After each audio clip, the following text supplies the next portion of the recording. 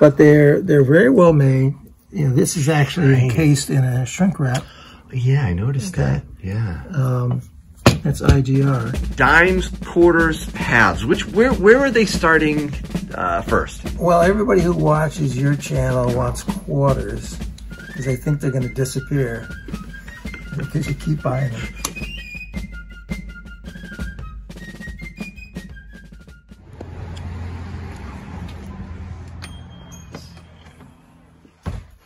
How's my favorite local coin shop dealer? Well, we're trying to get things in before the phone starts to ring. It's gonna get crazy, huh? Yeah, I'm gonna fill out the cabinet the way I used to. Putting out some silver. Yeah, I just put some gold out. Whoa! It's time to put silver out. I missed that. A 1 kilo silver. Yeah, I have to put the kilos on the tray to spread out the weight. I managed to drop one on a glass a long time ago, so. Not good when that happens. Don't do that anymore. I think you're trying to entice me with these buffaloes, Tim. I only see 2 left. Oh, and all these silver bars. Wow. I ran out of 10-ounce bars. You did? Yeah, I had a big order too, so. What are more experienced stackers demanding right now? What are they looking for with silver? Ones that have a stack already established. I can show you orders from a pretty seasoned guy. I had a long conversation with a fellow yesterday who has, I think he said 2,500 ounces. It's maybe more than that of silver. And I don't think there's a tendency necessarily to go with smaller bars, but hundreds have kind of dropped off the radar. The people who have been buying hundreds are really enticed by the kilos. And the kilos are, that's from Turkey. I mean, it's absolutely beautiful quality. Oh, be careful. Yeah, I know. That's the last thing I want to record. They put their certificate of authenticity. We've put them on the verifier before. There's never been anything wrong from Turkey, not that we've gotten. But they're very well made. You know, this is actually encased in a shrink wrap. Yeah, I noticed that. Yeah. That's IGR. That's one of the few places. So we did get kilos from Italy, and they were really nice looking because they're poured. And, wow, that is good. You know, they have a great following, but we couldn't get a follow-up order. They just weren't available. Okay. And, you know, everybody who sees these, well, so what do you think of the ones from Turkey? I think they're beautiful. So, you know, when people come, when they see them, they like them. So, we're just not seeing anything from Sunshine or Highland Mint or any of the companies we used to do a lot of business with. And I'm not sure what the reason. I think it's probably the availability of silver. That seems to be everybody's problem these days, and why most of the stuff comes from overseas. This person is very high. I know, you said that. Probably the highest you've ever seen in your well, it took me, a week to run out of all the 10-ounce bars that I bought. I've got about half of the 5-ounce that I bought. I do have a lot of these, but the fellow who ordered, you know, the big order of them, is interested in buying more. We just have to figure out how to get up to them. When you love silver as much as me, it's really easy to get carried away. Sometimes I just can't keep my hands off of a good deal.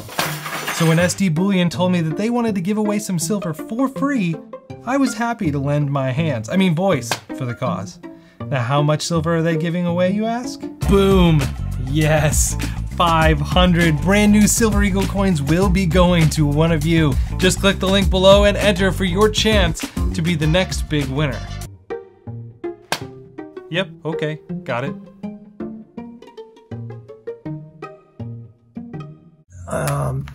The deal is to get them made and get them out the door. I mean, nobody's spending a lot of time, you know, saying, well, should we change the design? Or, you know, it's just stamp and get them out the door. The demand is way too high for them to be holding on to them for a while. It comes from a major company because they're encased in sheets. They're well sealed. You can see that the seal around the coin is different from the backing. Oh, so yeah. We normally cut them on a paper cutter. It's easier to do that. And there's plenty of room to do that. Would you say keep them in the seal? I would. Yeah. And, you know, remember the old seals for the Engelhard seals or Johnson Matthey seals? They harden, they crack, and then you get some nasty toning on the bar. Yeah. But this is a little softer. When we get the 2x2, these are plasticized. The ones you put on rare coins are unplasticized. But this is, I don't think it has PVC. No, it has some other plastic that keeps them soft. Right. The hardened ones, you have both, which are guaranteed not to tone anything ever. It's different plastic, and sometimes when we're separating them, if the channel or whatever they break apart on is not cut through, they might rip. It's easy to rip these, especially in the wintertime. It's really easy to rip them. So are those older style than these? No, I think these are newer. These are newer. But these are called unplasticized. Okay. You've seen some collections come in over your years that have just destroyed the old coins. PVC, because it leaves a green film on the coins. And if you send it out for certification, especially the copper, it'll come back PVC damage. Okay. I have seen collections where we took a Q-tip and some Xylol and took the green off. The silver now, I don't know how effective it is with copper, but on the silver you take a Q-tip and something like Xylol and pick up the green. It's fine. Okay, it doesn't get in the metal at all. But if you leave it on there and send it out to be certified, it likely come back with PVC damage. But this stuff doesn't do that. This is, but it's really stiff. Yeah. And I mean, it's great. The gold coins look great in it because it actually is clearer than the plasticized. You can see that. I don't know if you can notice a difference, but it actually is a little clearer. That is. Yeah. Yeah. And I see that. It's. I'm more inclined to use the plasticized because it gets, in the wintertime, sometimes it gets pretty cold in here. And then when I take coins out and, I'm going to move it around because it's not quite straight, thing cracks. So again, for viewers, this stuff, the harder, firmer stuff is called? Unplasticized. Unplasticized, and this is plasticized. Thank you. You cannot keep the 10-ounce bars in stock at all. And, if I order 40, somebody's going to come in and want 20. If I order 30, somebody's going to want 50. I mean, it's that way. That kind of demand. And it takes a long time to get them in here. One reason maybe that they're coming from Italy or Turkey. I like both of those bars. I'd love to have some of the ones that we've been getting for the last 30 years. But they don't seem to be coming out anywhere. And that may be, let's say they're made in California. They're probably not getting out of California. They can make the same number that they've always been making, and who knows? The demand may be that high that they just don't go anywhere. One that we used to use a lot was Highland Mint. I haven't seen anything from Highland Mint this year. And, it's already June. What's that one down there? Another Italian one, right? That's Italian, yeah. Ita Preziosi, I think it's called. And I'm not very good at Italian, but... Pretty good. Went to Italy in 2016, and in the cities, lots of people speak English, but we were up in the north. And every time we ran across somebody who was a clerk or somebody said, "I'm so glad you're here because I'm working on my English." I'm saying, thank you very much.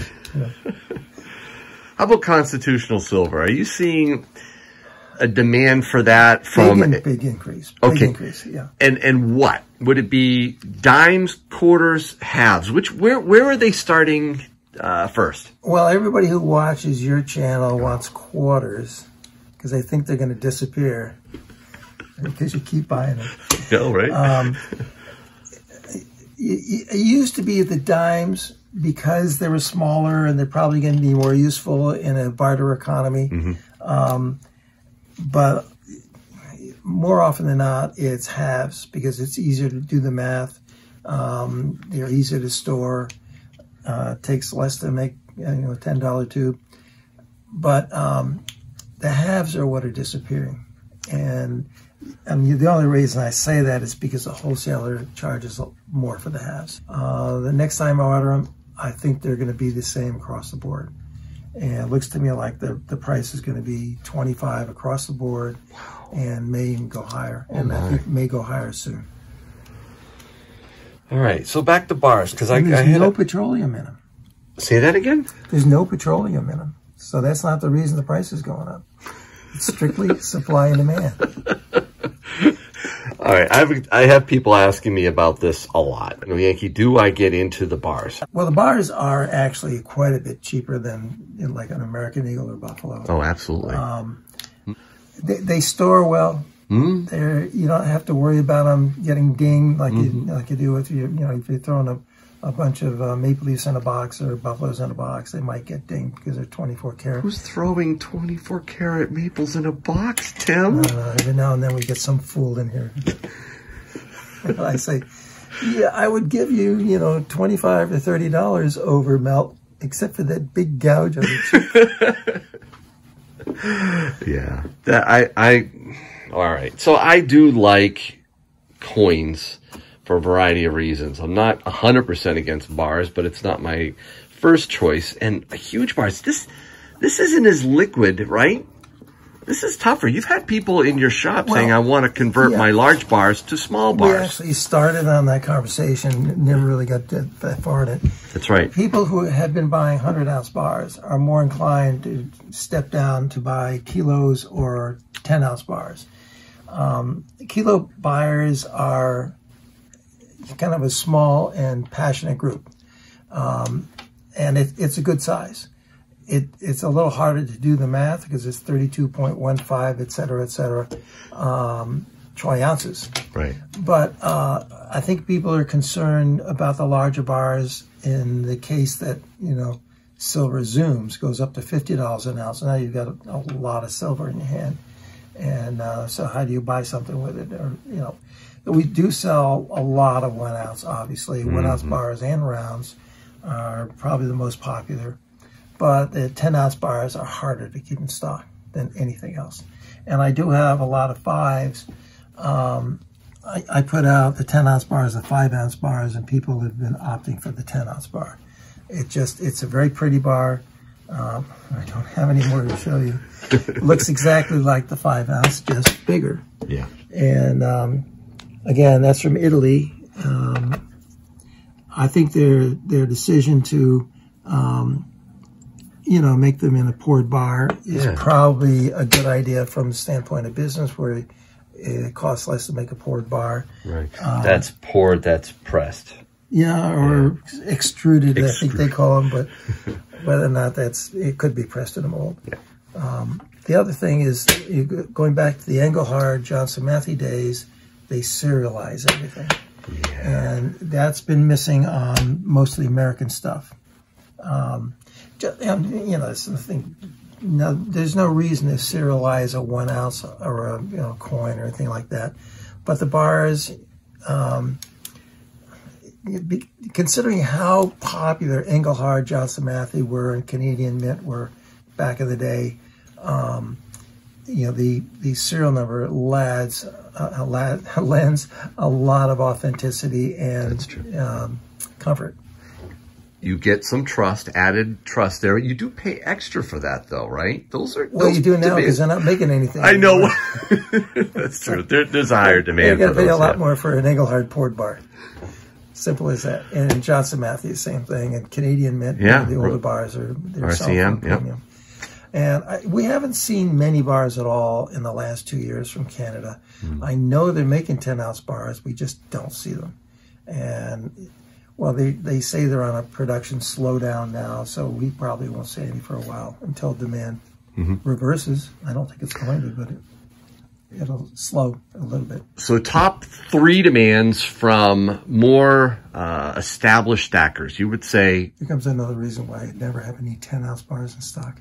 Oh boy, we got somebody coming in right behind me. Somebody you met. All right. Well, would you say bars? Constitutional? Maybe rounds? 10-ounce bars and constitutional are close to being the same, but constitutional is because people assume they can get them for less from a local dealer. That's true until, I mean, you see what's in the hallway there. I buy bags, $500 bags. I'm buying, 2 or 3 at a time, and we move a lot of it, even through the mail, even, with the additional weight. We send everything in a flat rate box, but it's going to run out. The 90% junk silver, constitutional, whatever it is going to run out. And you can't say that yet about the bars. So. Okay. Interesting. That's why they're both really popular. And some people who used to buy 100-ounce bars are now buying 10-ounce, just to make things more difficult for the dealer. Like the guy behind me? Yeah. Okay. I resemble that. You're here to buy bars, aren't you? Yes, I am. Oh, boy. So, this is the perfect example. If you're coming in, you're taking away his bars. I thought that's what he was here for, but that's just me. That just don't last long. If I get them in on Tuesday, they're gone by Thursday. It's really amazing. So it's good then. So yeah, we've been talking about bars, yeah. Silver bars. You like silver bars. Yes, I do. Now, haven't you also been downsizing a bit with the bars? Haven't we talked about that? I've been in silver for 30 plus something years, and I started buying back then when 100-ounce bars were 20 cents over spot. Wow. So it was cheaper then, but now looking at what's coming down the pike, I'm breaking them down whenever I can, just because I think they'll move easier when stuff happens. Yep. We were talking about what the more experienced stackers are targeting right now. Can you give me 1 or 2 that you, as an experienced silver stacker, are targeting, other than the smaller bars? Is that it? Smaller bars, I'll do rounds, but personally for me, I stay away from the Eagles and the Canadians, only because of the profit. I mean, when you start, the amount of money you throw into them, you can get that many more ounces on the bar. For me, it's you're going for weight. You were correct. Stacking for weight only, really. Correct. Absolutely right. right. All right. Now I will at some point have to probably swap to kilos because that'll probably be the only thing that's around. But well, I see that. Huh? Was that 32.5 ounces? Yeah. 32.15. That was close. Tempting, isn't it? I just want to take a look at it. It's not right. That ain't right. That's just, you've been doing this way too long. That's nice. Isn't that nice? Really it's sealed up nice. Absolutely. Shiny. Yeah, that's really cool. That's any silver. It doesn't matter. I know. All right. Well, it does matter. Oh, this is like Christmas, Tim. What? It's not your Christmas. I know. Well, I don't know. I'm enjoying this, buddy. Not my Christmas.